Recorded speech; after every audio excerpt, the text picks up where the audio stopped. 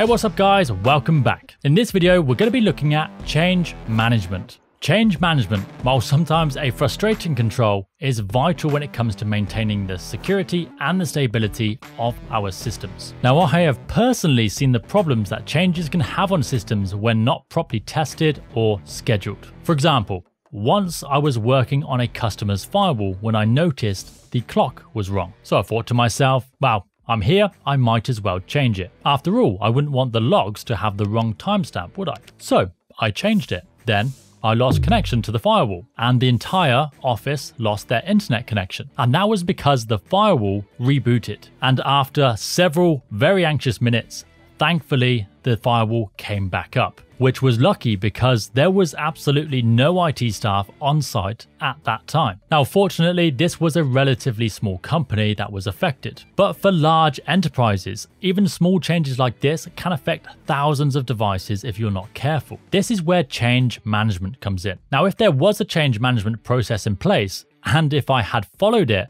then this would have never have happened. So then, what is change management? It's an official process that details various information and the steps to take when making changes to a system within a business. The goal of the change management process is to avoid things like misconfigurations, which could cause systems to stop working properly, security issues being introduced either directly or indirectly due to the change, or downtime and outages due to some silly person rebooting a firewall and taking down the internet. So the type of changes that can cause these are things like applying operating system or application patches, configuring new or existing networking equipment, installing new software on critical systems, and the list goes on and on and on. Pretty much any change can pose a risk. Okay, so what is actually included in a change management policy? Impact analysis. Any change to a live environment can have significant impact on the ongoing operations. It is essential to carefully consider the potential effects that you could have on productivity, system performance, and the overall user experience. Testing plans. Before making any changes to live production environments, changes should be tested on a lab or a test system. Backout plans. Additionally, a change management policy typically includes some sort of backout plan. This is a contingency plan to revert changes if something goes wrong during the implementation. Stakeholders. There could also be stakeholders that need to be informed of changes. Now, stakeholders are anyone who could be affected by this change. Identifying and involving stakeholders ensures that everyone who is affected by the change is aware, can add input, and start preparation plans if needed. This helps to identify potential issues and ensures that the change will work as intended without disturbing operations. Approval processes. Typically, there will be a formal approval process when requesting a change. This is to make sure that all the changes are reviewed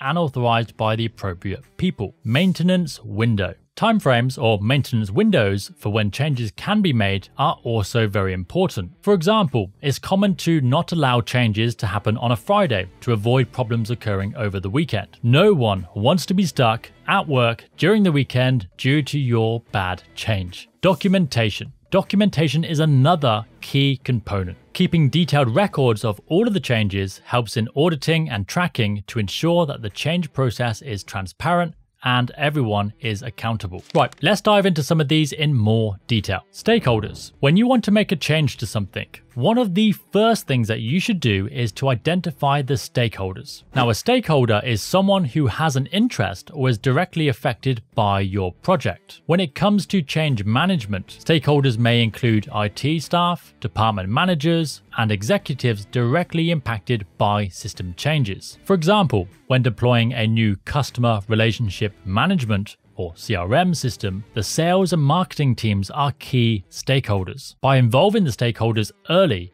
you can get a better insight to the potential impact that change could have. You may even get some perspective that you didn't think of before. Ownership. When thinking about stakeholders, it's also a good idea to think about the change owner. In many cases, the change that you are planning to make is carried out by you, yourself, personally. That would make you the change owner. However, there are times that the person making the changes will not be you. For example, let's say you're working on a project that needs a firewall rule added. You may be the one requesting the change, but maybe the company has a dedicated networking team who are responsible for the firewalls. In that case, the network engineer who's actually making that change will be the owner of the change and ultimately responsible for it. Impact analysis. One of the first things we do when thinking about making a change is to think about the impact that it could have. We call this the impact analysis. An impact analysis is performed to understand the potential effects that the proposed change could have on the organization's systems, operations, and its stakeholders. There are a few areas to consider when doing an impact analysis. The technical impact. Assess how the change will affect existing technology,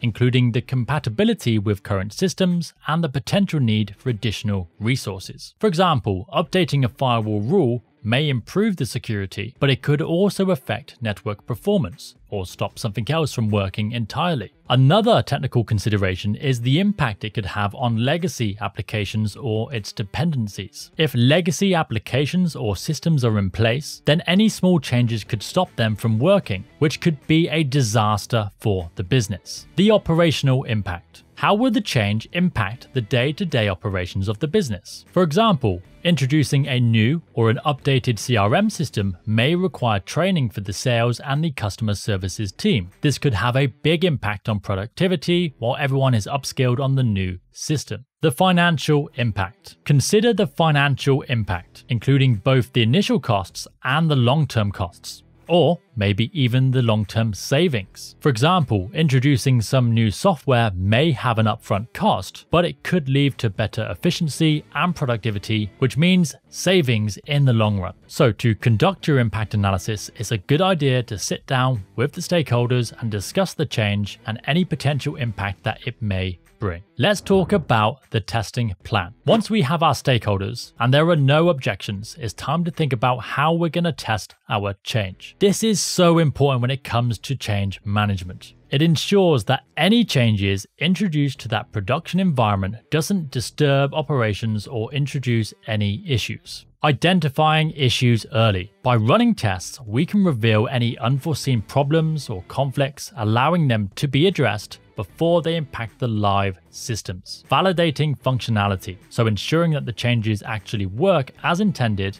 and meet the requirements without causing any unintended side effects. And assessing performance, verifying that changes do not degrade system performance and integrate smoothly with the existing components. This is why testing is so important. It's really there to stop you from making a huge mistake, which can be both embarrassing and really stressful. Let's talk about the types of testing. The way you carry out your testing is completely dependent on the change you're trying to make. However, there are some testing types to consider. First, unit testing. Unit testing focuses on verifying that the individual component or configuration of the change works correctly on their own. For example, before implementing a new firewall rule to block a specific IP address, unit testing would involve checking that that rule correctly identifies and blocks traffic from that IP address without affecting any other traffic. Then we have integration testing. Integration testing ensures that the different components of the system work together flawlessly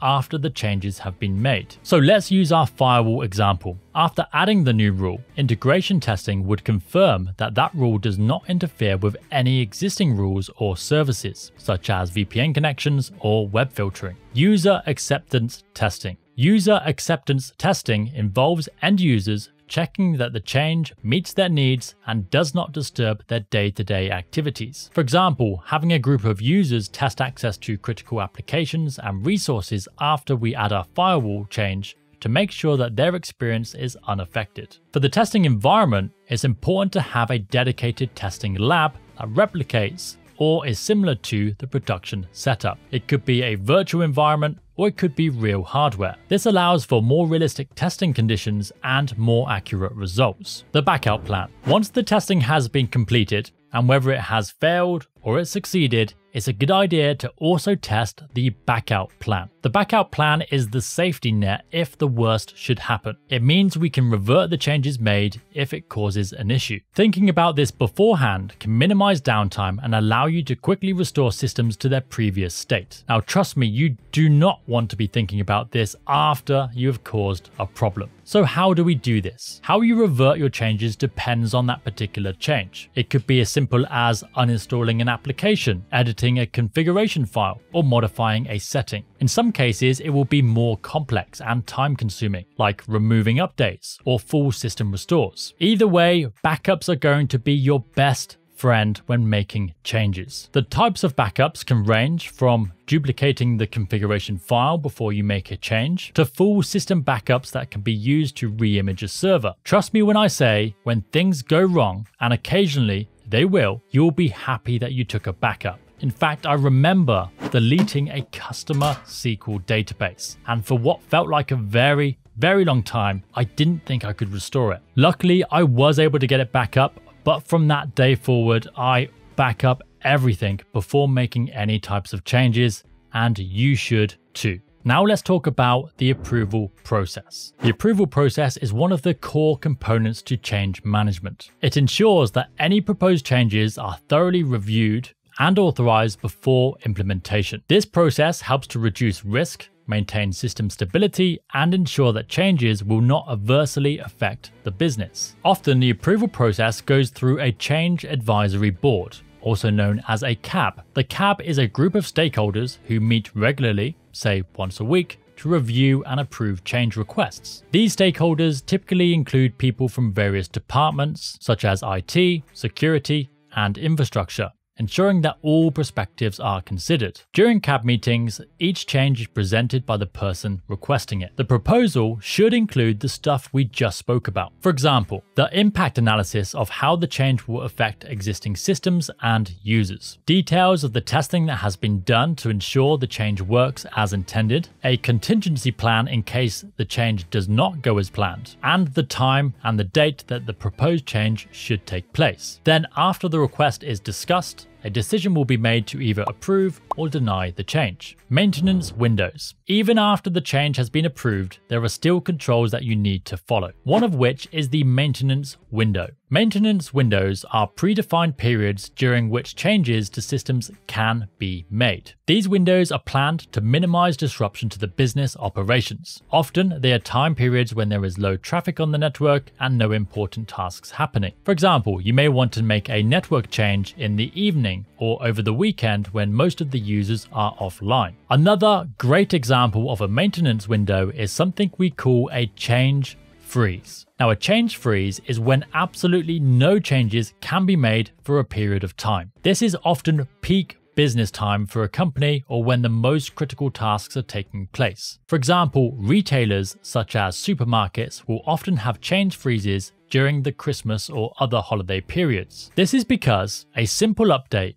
could cause checkouts and payment systems to go down, and this could potentially cost them millions per hour. Documentation. Finally, once change control has been approved, implemented, and verified, it's time to start thinking about documentation. Documentation is easily forgotten, but it is an important component of the change management process. By documenting your change, you are helping to keep up-to-date information ready for future use. For example, depending on the change, you may need to update network diagrams. Network diagrams are visual documents that illustrate the network's physical and logical architecture. They display components such as routers, switches, firewalls, servers, and endpoints, along with everything else that is connected. If you were to say, add a firewall, then the company's network diagrams will need to be updated. Another type of documentation that you may need to update is the company's policies and procedures. These document the processes that the staff should follow to carry out particular tasks. Now, if the change you implement changes the way the user needs to do something, then the documentation will also need to be updated. Or maybe you're introducing a completely new application or service. In that case, you may need to create brand new policy documents to help users with that new application or that service. The last thing to mention is version control. Version control is a way to keep structured records to track and manage changes to software configurations and documentation. Let me give you an example that I'm sure most of you have done before. Let's say you create a document, but we want to make a change. So we go ahead and we make our change,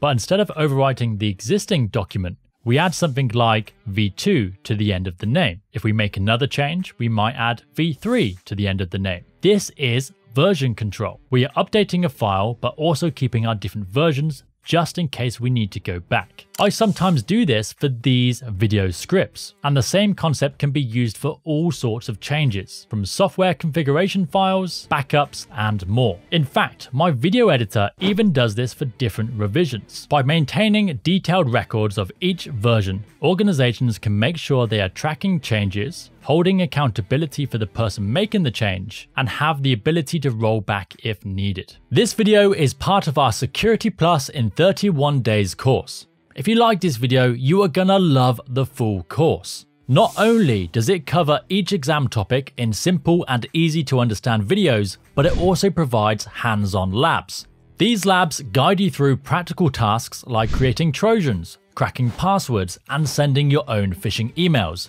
giving you real-world experience and making your studies that much more engaging and effective. It doesn't stop there though. You also get a copy of our Security Plus in 31 Days ebook, which follows the course and covers each topic. You'll also get access to helpful downloads to support your learning, a private community where you can connect with fellow learners, and exclusive discounts. It really is the complete package to guide you through your Security Plus journey. Check it out in the description below. Okay, so that is change management. Now this process, while clearly important to the business's stability and security, can sometimes be somewhat time consuming. And when you have a project that needs to get done, it can be a little frustrating as well. So my personal advice to you is, if you have a project that requires any type of change, make sure you check the change controls that are in place way in advance. That way you can avoid any unplanned delays. Right, it's time to test your knowledge with a couple of quiz questions. Question 1. After configuring a new firewall rule, your IT team needs to test its effectiveness. Which type of testing should you conduct to ensure the firewall rule is functioning as intended without disrupting existing services? Is it A, load testing? Is it B, unit testing? Is it C, integration testing? Or D, regression testing?